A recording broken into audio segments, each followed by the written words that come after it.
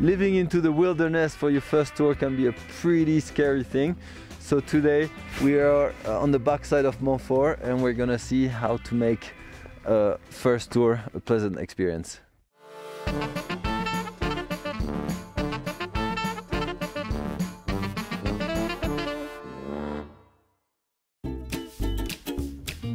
Preparation is key. So to find the best tour for you, there's several ways. You can ask your friends, you can ask local guides, go on internet websites. You could search on your own with a map. Now things have changed with digital maps. They also offer all sorts of different filters to tell you the altitude, the vertical, the potential avalanche risk. So today we're gonna do a mix of lift and tour. So there's gonna be a lot of riding and a little bit of touring, which in my mind is perfect for a first tour. A quick overview of the gear for day mission.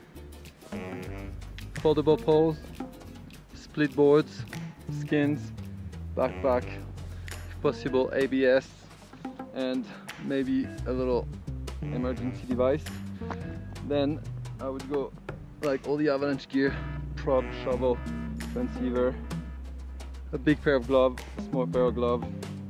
Crampon is always, ice axes and crampons is always a good thing, at least the ice axe. You want to take knives, I think really recommendable, and a Gore-Tex jacket that you will leave in your bag. So we're on top of Montfort and there's gonna be some good snow. So here are a few tips to make your first tour more manageable. Go with friends because it's never a good idea to go alone in the backcountry. And if possible, ask a more experienced friends to take you on your first tour and show you the ropes. In the mountains, communication is key. So always tell people before you go on a tour where you're gonna go, with who, and at what time you're supposed to be back.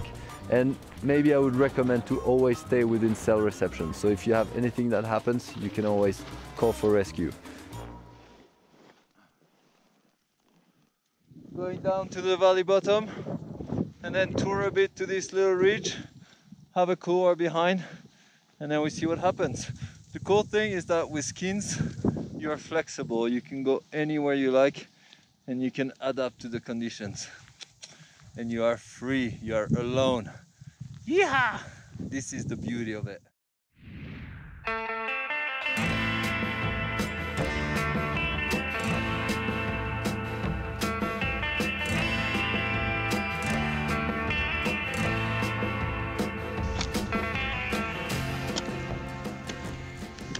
So if you can avoid having anything above your head, any avalanche danger, or anything that could be threatening, it's much better.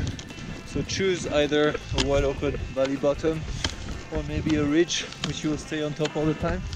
That way you don't have to worry about anything that's going to come from up there. You should always have the possibility to get out a map at any time if you have any doubt of your position.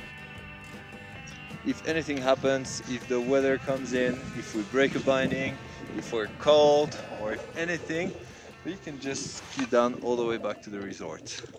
It's really important to always have a backup plan.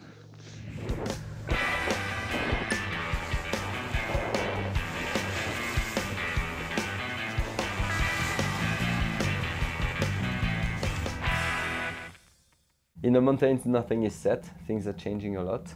So if you know well your terrain, if you know well your itinerary, if you have the keys with a good map to know where you're at, you can adapt yourself and have a great time and be safe.